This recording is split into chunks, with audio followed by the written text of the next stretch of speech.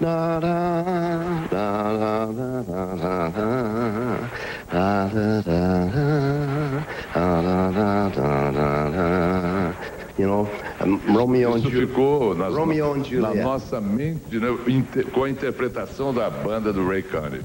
And I love great melodies. I think Henry Mancini wrote great melodies, you know.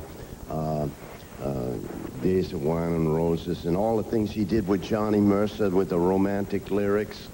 The big bands I've mentioned before, I love Benny Goodman, Tommy Dorsey, Artie Shaw. I played with Artie Shaw and Bonnie Berrigan and Bob Crosby and Harry James. But that was a wonderful era, very exciting. Now, let's see now. Now, who do I like now? I don't think rap is good. I don't think rap is music. It's just rhythm and talk. You know, it's something exciting.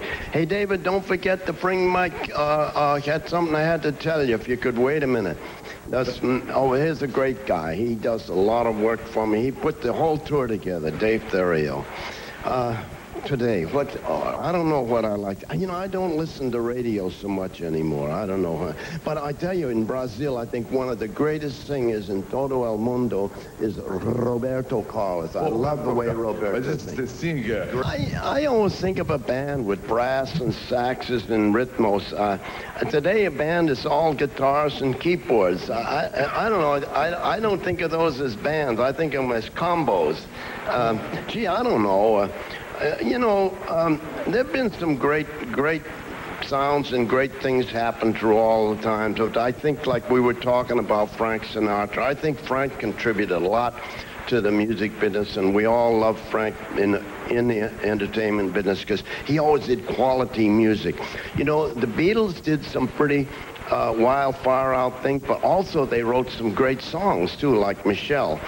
And I think that Elvis Presley, he was so big, you know, he did a lot for music, too, in a different way. A lot of his stuff was rock and roll, but also he did a lot of great ballads, and he was a great entertainer. And I think people that are that important in the entertainment business, they help all the rest of us. You know, they make the public go to the record stores and make them go to the concerts, and they make them aware of the entertainment. And your favorite singer, man and woman, today?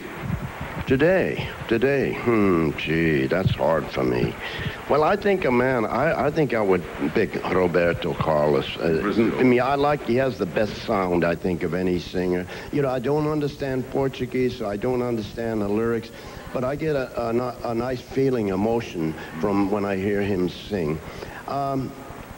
On the girls, I can't think of who I would say for a girl.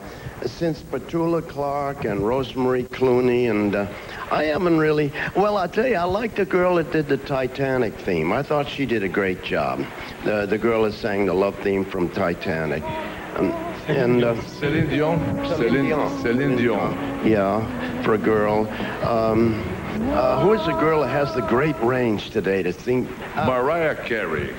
But I thought Rosemary Clooney was one of the last of the great singers. Yeah, she's an American artist, and she sang like a guy plays a trombone or trumpet, right in tune. When she sings a note, it's right in tune, you know.